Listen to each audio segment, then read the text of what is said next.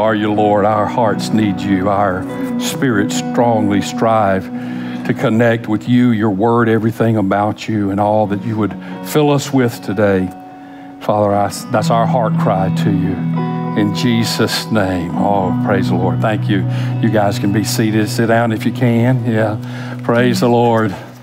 Yeah, our hearts cry out for the Lord. That's just a spirit cry. That's what that boils down to. And we are seeking the Lord and His word for us and His encouragement to our lives. These are some really tough days, and I know I don't have to say that to you or to anybody. My goodness, it's just a tough time, very tough, especially for those of us that love the Lord and follow Him and want to please Him, and we're looking for His purpose and His direction. One of the things that I've been sharing with you for the past, really even since January, I've been talking about end time things, the rapture and road signs on the way, and just all kind of things about what the Scripture says about these days that we're living in. Because it's not difficult to see, for anyone to see, especially if you know anything about prophecy at all. If you've ever heard a sermon about prophecy, it's not difficult to see what's going on all around us because it's so plain and it's so open. And so I've just been compelled to try to get in here and encourage us in that God's in control. First of all, He certainly is. He's written about the times we're living in since 1,500 years before Jesus ever stepped on the earth. So that's about 3,500 years ago. He told us that all these things would begin to happen. And while He was here on earth, He told us over and over and over, this is what you look for. This is how you'll know. And when you see these things begin to happen, this is where we are. And so the Word certainly has told us repeatedly, pay attention. I don't think any of us could ever leave here saying we haven't been warned. For thousands of years, it hadn't been printed by a printing press thousands of years, but it's been the best-selling book ever. The best-selling book, the Bible ever, has told us thousands of times what to look for and what to be aware of and so forth. And so I started this series in Best Day Ever to tell you that these days that we're in now are like the torture chamber. That these are not the best days that we're going to have.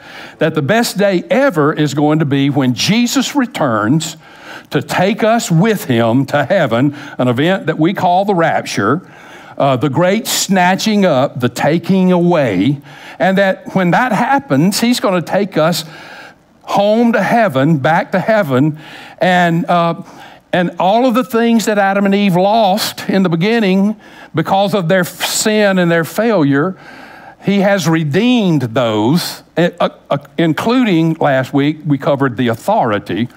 As a matter of fact, we've been in, let me just read this passage first before I get ahead of myself, because I want to start there and we'll move off of that. It's the one we've been jumping on to start with every time. Luke 21, this is Jesus speaking, verse 25. And there will be signs in the sun and the moon and in the stars, and on earth distress of nations with perplexity. Check all that, check. The sea and the waves roaring, restless, unstable nations and people upset and in crisis, check.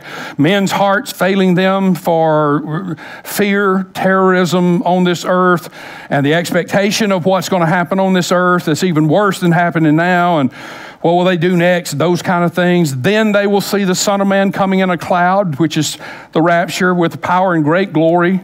Now, when these things begin to happen, look up, lift up your heads, because your redemption draws nigh. So Jesus is telling us it's time to focus on God. Don't let yourself become distracted, because the world will distract you, and if it can distract you, then it's going to discourage you. So don't let the earth, and don't let the world, and don't let the people of the world, and don't let the enemy of your soul drag your head down so that you no longer focus on Christ, but you focus on what's around you, and you get discouraged and you get distracted. Keep Focus on Christ, because your redemption is right around the corner. And to redeem, and I know you've heard this several times, but just bear with me. To be redeemed means you've been bought back. You cannot redeem something that is not yours to start with. Now, you can purchase it, but you can't redeem it, because the word redeem means to buy it back. Like you had it at one time, you owned it, it was yours, and then you lost it, and someone else has it, and now you have to buy it back from them. So you've really purchased it twice. Once when you made it, once when you bought it back. So that's what's happening. We were created by God. Adam and Eve were put in a garden, a wonderful garden, born with everything, but they lost it all when they sinned, and they handed over all of that to the enemy. And in this series, we've been looking at 5 things that they lost. And so far, we've seen 3 of them. Today's number 4. We have number 5 next week. But so far, we've seen that they lost their perfect bodies. They had bodies that were perfect in creation, and they would be exactly the same today, right now at this moment, as they were at the moment they were created, had they not sinned. But when they sin, those bodies begin to die, and they become corrupt, and they perish after a period of time. Well, we're going to get perfect bodies back when Jesus comes back, because Jesus has redeemed our bodies. They lost pleasure. Now, this is one of the things that I really want us all to grab onto, because this is just a powerful word right here. I mean, this is a tremendous motivator, I believe. Just think of, all right, Adam and Eve were created in the Garden of Eden. Eden means delight. God created them perfectly, perfect senses, perfect nerves, functions, skin, ways to experience their environment and each other, and every way. Nothing was shorted. There was no numbness. There was no, mental deals going on. I mean, it was perfect. And he put them in a garden that was called Delight, Pleasureville, man. And he said, all right, here's what you do. I got a word to say to you. Don't eat that tree in the middle, because if you do, you're going to die. And then be fruitful and multiply. Replenish the earth. Fill the earth and subdue it, and take dominion over it. That's it. More rules? No, that's it. Just have fun. And when they sinned, of course, they brought a curse that took all of that away, and pain began in mankind. This is where suffering comes from. This is where pain entered into our vocabulary. The arthritis, the knee replacements, the surgeries, the diseases, the sicknesses, the emotional failures, the psychological failures, the stress, anxiety. All of that entered when we lost our pleasure. But just think of any pleasurable thing you can think of. I mean, anything that gives you pleasure, that makes you smile, that gives you a tingle, that makes you happy, that you look forward to. That's wonderful to think about. I mean, just anything. And it's all going to be there when we get back to heaven with Jesus, because he has redeemed our pleasure. And then number 3 from last week, our authority. Now, most of the songs that we sang today, and most of the songs that we sing almost any praise and worship time, are songs about authority, about how Jesus has authority, and that we are under his authority, and with his authority, we can break every stronghold, we can defeat every enemy, we can do great and miraculous things because of the authority that Jesus Christ has over everything, and we, because we belong to him, have some of that authority. Now, I call it a limited authority, and I know, if there was some preacher, watching right now that was a stickler for theology, he'd probably turn a backflip and say, you're wrong, man. But you know what I'm saying. We don't have all of the authority that we once had. At one time, we had authority over physical things. We could move that chair with a thought. We could rearrange things. We could put things, we just had complete authority. Physical, spiritual, emotional. Now we have some spiritual authority, but the spiritual authority we have is through Him. It's His Holy Spirit living on the inside of us. It's not like we have it ourselves and we're like little gods walking around here. No, our authority filters through Him. So we've got some, but we don't have all of it, and we have a foreshadowing of it or a taste of it. But when Jesus comes, we're going to get all of our authority back that we lost when Adam and Eve sinned. I mean, look, Jesus came to this earth. Jesus fought the enemy on this earth. Jesus didn't yield to any of His schemes or any of His shortcuts.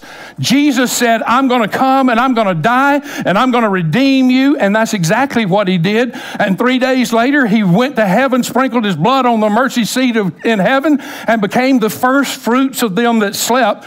He bought us back. He purchased us again.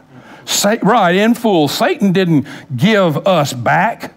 He tried to, but Jesus didn't fall for that. You remember? These are the kingdoms of the world. If you'll just fall down and worship me, I'll give you this. It's mine, I got it. Adam and Eve gave it to me, is what He said. So it's mine, and I can give it to whoever I want to. And I'll give it to you if you'll just fall down and worship me. You don't even have to go to the cross. You don't have to suffer. You don't have to get beaten beyond imagination. You don't have to get roughed up and killed, die, all that. Come on, man, let me just give it to you. Jesus said, no, I'm going to die for it. I think I'll just die for it. And He did, and He gave, and so this is why we get all of this stuff back. When He comes, He brings it with Him. Now, here's what Genesis 3, well, let me read this. This week, we're going to talk about our redeemed home. We're going to get our home back. And I'm going to just read what I wrote in my handout to you. If you have that handout, this is the first paragraph up at the top. And by the way, let me just say this. Any of you guys, we have quite a few that watch, and you don't obviously get to come in here and pick up one of these. And I do them for every message. And some of them are better than others, but I think they're all worth having. But anyway, all you have to do is send us your email address. Message it on Facebook or send it to our website. We have some email on our website. Anyway, contact us and the contact us on our website, and we'll send it to you every week before the message. And you'll have it when we start talking about it, when we read it. All right, let me just read it. 6,000 years ago, Adam and Eve got kicked out of the house. They broke the rules, they sinned. I know this may sound strange, but because of that, you have never really been home. When you leave this service and you go to that place that you call home, it's not really home, it's temporary housing. Your true home is in heaven with God. God wanted to live with mankind, so He created us and placed us in the Garden of Paradise. The reason we know that He wanted to live with us is simple to see. When He created Adam and Eve, He lived with them. When we go to heaven, we're going to live with Jesus forever. God wants to live with us in paradise, but we have lost our housing privileges. When Jesus comes with our redeemed housing arrangements, He's going to take us home for real. Now, see, we have experienced on this earth a temporary situation. What does the Bible say? We're strangers and pilgrims in this world. How many of you are feeling more like strangers and pilgrims now than you've ever felt before? How many of you now are looking at what's going on in this world around us at this moment and saying, I feel more like a stranger in this world than I ever have. I feel like a pilgrim. Jesus, come and get me and take me home. Yeah, and it gets worse. Your senses get heightened to that you're just passing through. Well, the reason why is because you are. And you have never really, now think about this, you have never really experienced home yet. I mean, we've had some delightful times. We all like to go back home from time. I mean, all of that. But we have never really experienced the fulfillment of home in our life, and it won't happen until Jesus takes us back. Because look, here's what happened. This is Genesis 3. This is what happened to Adam and Eve when they fell concerning our home, okay? This verse 23, chapter 3, verse 22. Then the Lord God said, behold, the man has become like one of us, to know good and evil. And now, lest he put out his hand and take also of the tree of life and eat and live forever. Now, let me just explain what that means. What Jesus is saying there, or God is saying, is now that they've eaten of the tree of knowledge of good and evil, they know good and evil. And if we don't stop them and they eat of the tree of life, they're going to live forever like that. In other words, there can't be any redemption for if they eat of that tree of life, they're going to remain in the fallen state that they are in forever. So I've got to stop them from eating so that we can redeem them. And so what did God do? Verse 23, therefore the Lord God sent him out of the Garden of Eden to till the ground from which he was taken. So he drove out the man, and he placed cherubim, which are angels, at the east of the Garden of Eden, and a flaming sword which turned every way to guard to the tree, every way to the tree of life. So God made sure now that they weren't going to be able to get back there and never be able to be redeemed. Thank the Lord, he stopped all of that mess. And John 14 is an explicit text that tells us where Jesus is today, what he's doing, and the fact that he's going to come back after us. My favorite passage, beginning at verse 1, let not your heart be troubled. This is Jesus talking. Let not your heart be troubled. You believe in God, believe also in me. In my Father's house are many mansions, and if it weren't so, I would have told you so. I go to prepare a place for you, and if I go and prepare a place for you, I'll come again and receive you to myself, that where I am, there you might be also. And the reason I bring this up is because I want you to know that language that John is using, that explicit language John is using, is wedding language. Jews, when a Jewish person heard that I'm going home to prepare a place for you, and when I get the place ready, I'm coming back so that I can receive you to where I am. They all understood what John was saying.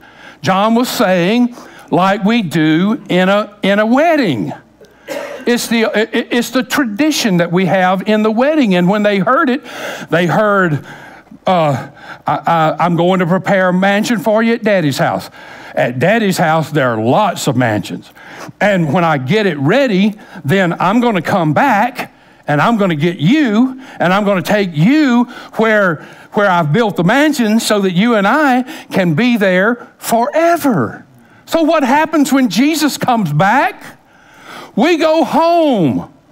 We go to the place that Jesus has built for us. This wonderful, marvelous mansion in the New Jerusalem of God that comes down out of heaven. Let me share with you 3 realities concerning the Father's house. All right, Jesus is at the Father's house. He's building us a mansion. It's going to be in the New Jerusalem. That's where he is right now. In the New Jerusalem, Jesus is right there. He's building on some mansions. That's where you're going to live. That's where your mansion is going to be, in the New Jerusalem. Now, all right, so let me give you 3 realities concerning the Father's house. Number 1, the Father's house is a real physical place, and it is the ultimate paradise. The Father's house is not a cloud. It's not a cosmic dust. It's not some warm, fuzzy psychological suggestion. The Father's house is a real place. Heaven is a real physical place. A place that you can touch. A place that you can feel. A place that beings exist in, that physical structures exist in, Revelation 21, I'm about to read, is a description of where Jesus is right now and where your house in your mansion is going to be. And in Revelation 21, beginning at, beginning at verse 9.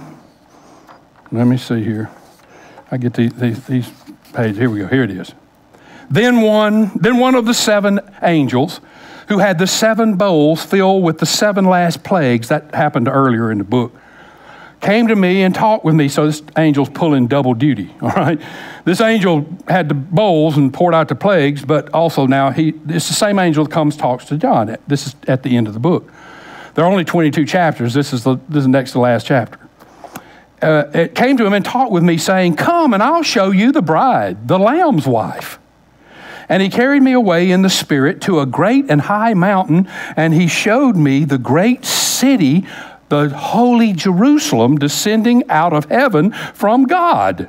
Now, the reason he showed him the great city coming down out of heaven is because that's where we live. We're not there, right? We're here. The bride lives in those mansions in that city. So the reason he saw the city is because there weren't any of us in it to see at that time. So he just showed him the city where we were coming down. And so anyway, let's go on. Hopefully, does that make sense to you? You understand? All right. The holy city descending out of heaven from God, having the glory of God. Her light was like a most precious stone, like a jasper stone, clear as crystal. Also, she had a great and high wall with 12 gates, and 12 angels at the gates, and names were written on them, which are the names of the 12 tribes of the children of Israel. So wherever your mansion is in the New Jerusalem, it's going to be, you're going to enter at a gate somewhere. All right, so you give an address. You say, no, come down to the Judah gate. Yeah, when you get to the Judah gate, come on in. My mansion's right up the street. Or go down to the Reuben's gate, or go down to the Judah gate, or whatever gate it is, because every gate is named after one of the tribes of Israel. 3 gates on the east, 3 gates on the north, 3 gates on the south, 3 gates on the west. Now the wall of the city had 12 foundations. Now, I don't know if that means 12 foundations stacked on top of each other, or 12 foundations spaced along the way that the city rests on. I don't know which one of those it is, but it has 12 foundations, and they're named after the apostles. So you say, well, go down to John Foundation and turn into Simeon Gate, and there's my mansion right there. You know? I don't know. I'm just thinking. Now, and he who talked with me had a gold reed to measure the city, its gates, and its wall. The city is laid out as a square. Its length is as great as its breadth. And he measured the city with the reed 12,000 furlongs. That's about 1,380 miles. You can just round it up to 1,400 if you want to. Its length, so it's 1,400 miles that way, 1,400 miles that way. You get out there, 1,400 miles that way, 1,400 miles that way, and 1,400 miles that way. It's a 1,400-mile cube is what it is. Then he measured its wall 144 cubits. A cubit's 18 inches. A man's cubit, an angel's cubit would be a little different, but he measured it by a man's cubit. Look what he says, according to the measure of man. Okay, so he just wanted you to know, hey, I didn't use angel cubits on you. All right, skip down to verse 21. The 12 gates were 12 pearls. Each individual gate was of 1 pearl. And the street of the city was pure gold, like transparent glass. But I saw no temple in it. For the Lord God Almighty and the Lamb are its temple.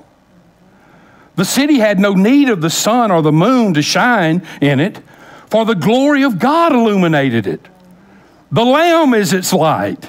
Boy, I love that line. The Lamb is its light. And the nations of those who are saved shall walk in its light, and the kings of the earth bring their glory and their honor into it. Its gates shall not be shut at all by day. Now, I didn't put this parenthesis. This is part of the word. There shall be no night there. So the gates are never going to be shut, are they? They're only open during the day, but there's no night there. And they shall bring the glory and the honor of the nations into it, but there shall by no means enter it anything that defiles or causes an abomination or a lie, but only those who are written in the Lamb's book of life. That's the end of chapter 21. Here's chapter 22, first couple three verses. And he showed me a pure river of water of life. I'm sorry, I've been deceiving you. It's not banana pudding flowing in the river of life. It's clear water. But don't worry, there'll be some banana pudding somewhere. And in the middle of its street and on either side of the river was the tree of life, which bore 12 fruits, each tree yielding its fruit every month. The leaves of the tree were for the healing of the nations, and there shall be no more curse. But the throne of God and of the Lamb shall be in it, and his servants shall serve him. Now, his servants are the angels. We're not servants, we're sons. We're his sons, and they serve us also. Heaven is beautiful beyond description, and it's eternal, which means you go in and you never have to leave. Kind of like this will be one of those historical timing datings, kind of like the Hotel California. You remember? You can check in, but you can't check out, right? Right? Eagles, middle 70s. Okay, all right, never mind. I got you. According to recent census records, the average American moves every 4 years. Well, when you get to heaven, you won't ever move anymore. You know what I believe about your mansion? I believe that your mansion is custom built for you.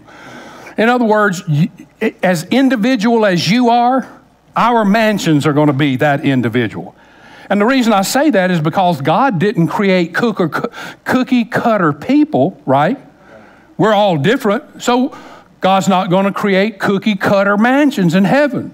In other words, it's not going to be like row houses where every mansion looks the same and everybody gets the same.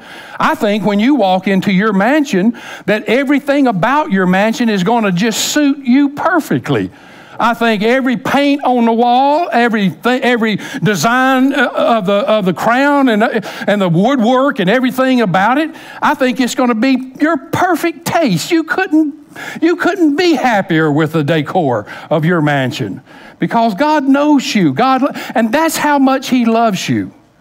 And he's building that place just perfectly for you. I don't know how your home is, and I don't mean to insult your home. I hope every one of you have the most beautiful homes in the world. But may I say to you that your home you live in now is rubbish compared to the mansion that Jesus is building for you, and we're going to get to stay there, and every believer is going to have one with no payments, no upkeep, no insurance, no, bless God, taxes. Don't even have to have a security system, no pest control, or utility bills.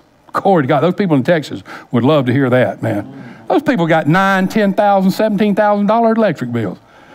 Is that crazy? Number 2, reality. My Father's house is a place where the bride becomes the wife of Christ. Now, you remember I spoke a moment ago about John using wedding language. He said, I'm going to prepare a place for you. And if I go, I'm going to come back, take you where I am, they may be also. All right. What John was saying to all the Jewish people that heard that was what the Jews do for their wedding custom. Now, this perfectly describes our life with the Lord and our future with him. And I'm going to read it to you. I wrote it down so I could read it to you, because if I try to preach it to you, it's going to take about an hour to do it. I hope I can read it in just a few minutes, all right?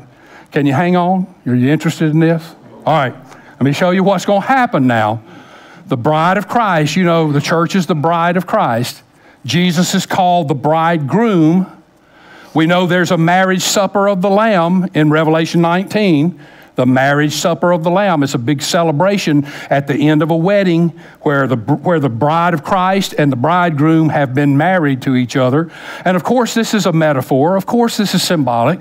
Of course, this is showing us how close we are going to be with Jesus. We're going to be just enmeshed. And I'm sure he used the wedding because, marriage is the closest of all, and it's the most intimate of all human relationships. You can't get more intimate than a marriage. And so Jesus said, we're going to be so involved with each other. We're going to be married. It's like a wedding, and I'm the bridegroom and you're the bride. Man, we just have to get over that. All right. So here we go.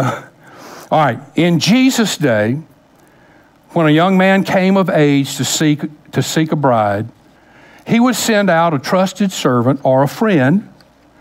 This representative would carry in his heart the traits and the qualities that were sought by his master.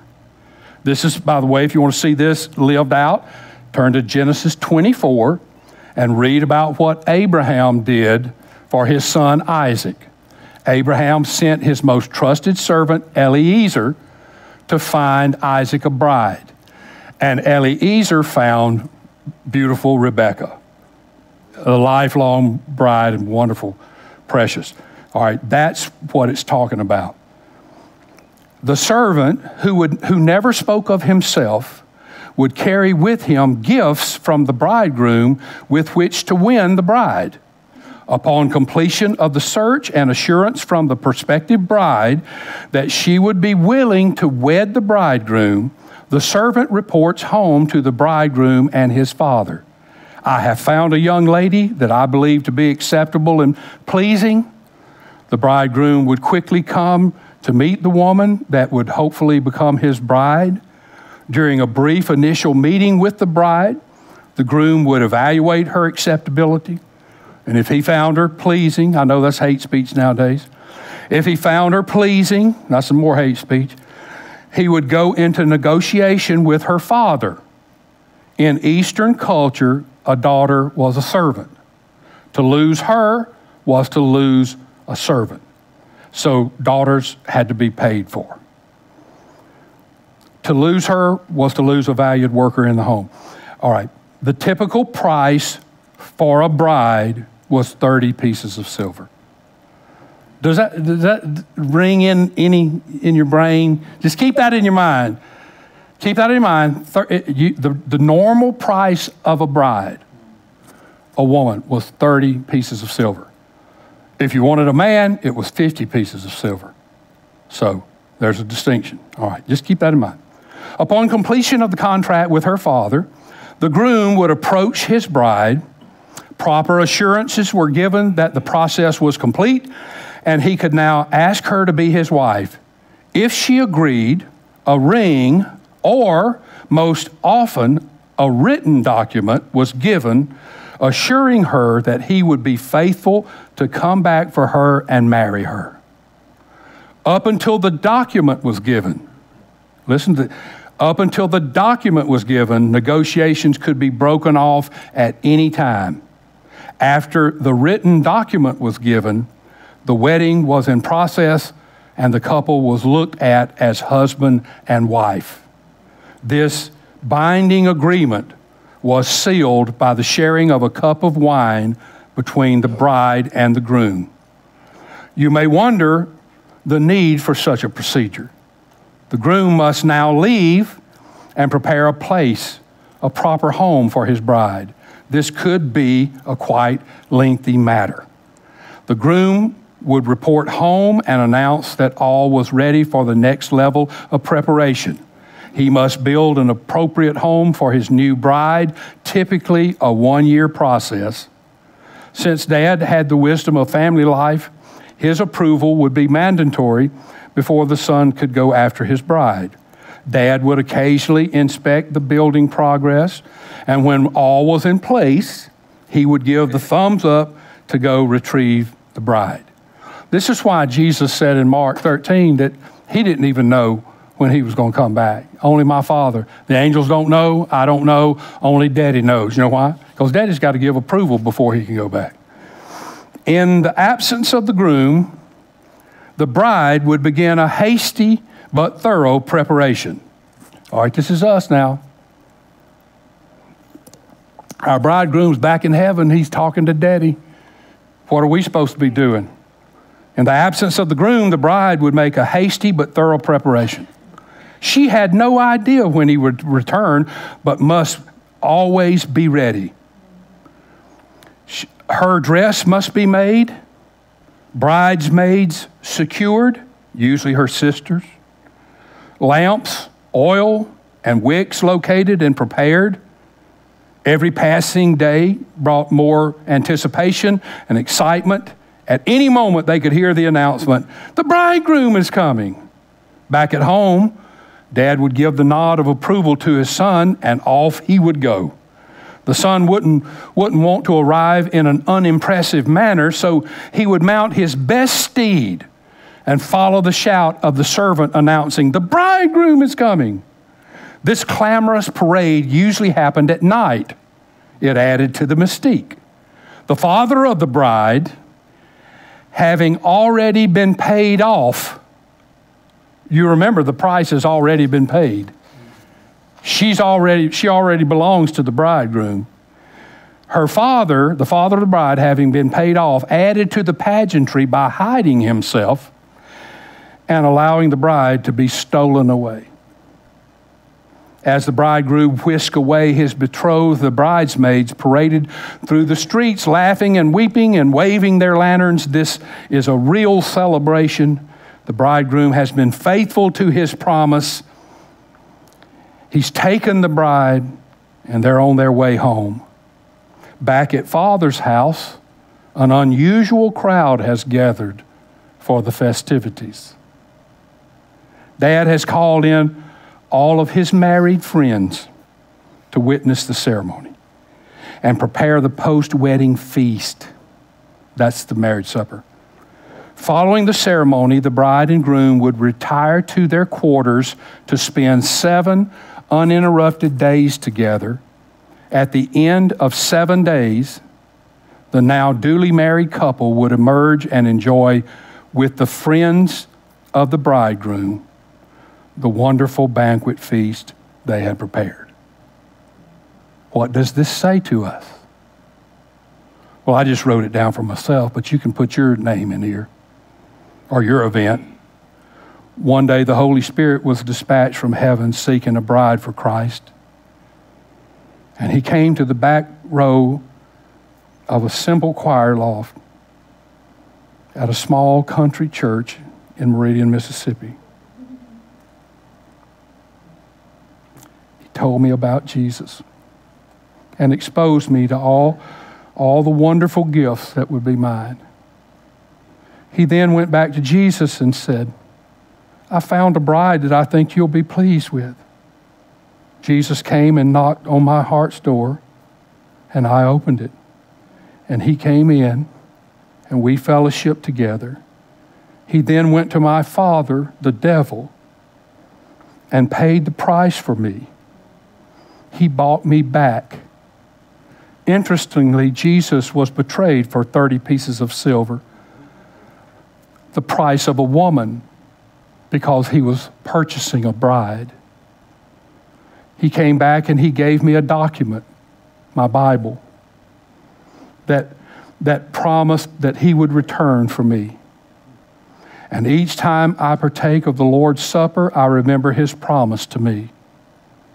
Over a cup of wine at the Last Supper, Jesus told his disciples that our marriage covenant is sealed with his blood, and he promised us that I will not drink of this fruit of the vine from now on until the day when I drink it new with you in my Father's kingdom.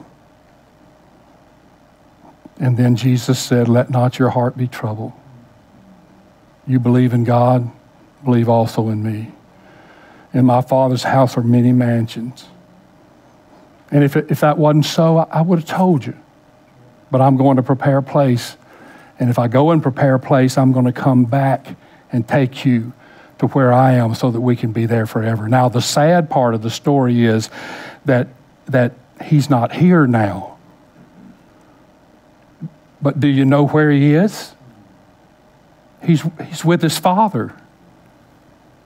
And he's building me a mansion. He's building us a place. And his Father could have just this moment walked out and looked at that mansion and said, you know, boy, that's looking really good. I think maybe just a tiny little dot down in here or so. It won't be long, son. It won't be long. Then you can go get her. And he might be right at that moment just about ready to say, go get him, son. When is he coming? As soon as my mansion's finished. As soon as his dad says, go get him, son. And by the time Jesus gets his impressive white horse that the book of Revelation says he'll be riding, a trumpet will sound, and the archangel will shout, the bridegroom is coming. I don't know what he'll shout. Come up here. I think he probably shout, the bridegroom is coming. My old father, the devil, who's been paid off, I no longer belong to him. I have been redeemed, will have to hide and watch Jesus steal me away like a thief in the night. Now here's the big question. How prepared is Jesus going to find me? Will I be in a beautiful wedding garment or some tattered rags? Will my lamp be properly prepared? Will I have oil in my lamp and my wick properly trimmed? Will I be ready? In a wedding, if you walked in and the groom was nicely dressed and clean and neat, and the bride came in with curlers in her hair, dressed in filthy blue jeans and a faded t-shirt, what would you think?